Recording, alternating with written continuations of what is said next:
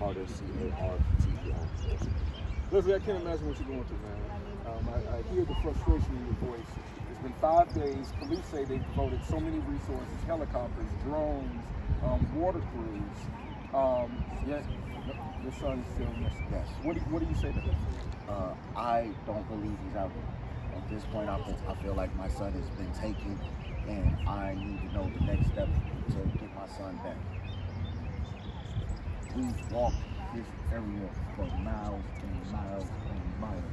They've been out here with drones, helicopters, dogs. It's been over 2,000 people here. He didn't just vanish.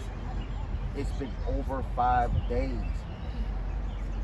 And you mean to tell me he ain't came out for no food, no water, or nothing?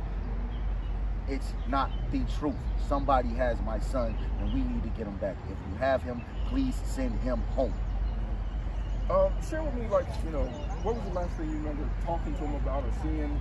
Tell me something like that. Oh, last time? Yeah. Last time you all spoke, I mean, he was in his normal self, right? Yes, he's been fine. Like, and then they saying that he's out playing and playing hide and seek. No game of hide and seek lasts this long. Is this something that, has he ever like walked away before? Is this something you all have done with him? He did it the first day. He did it the first day when she was here, and I don't even understand how.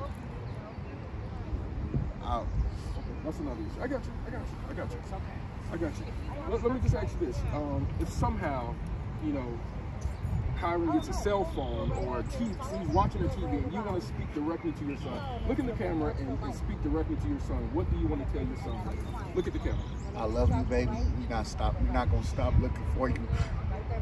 We gonna bring you home. We're gonna bring you home. We not gonna quit. I'm not gonna quit.